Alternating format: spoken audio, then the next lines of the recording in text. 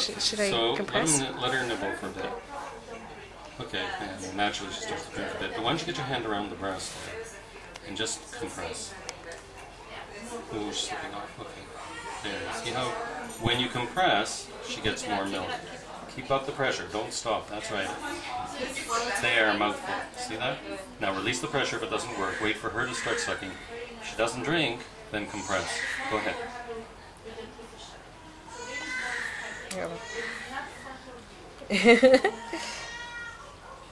There, mouthful. There, mouthful. There. Keep the pressure up. Look at that.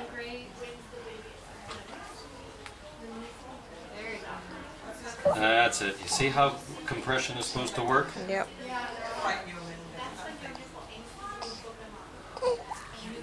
So much so that she starts to pull off.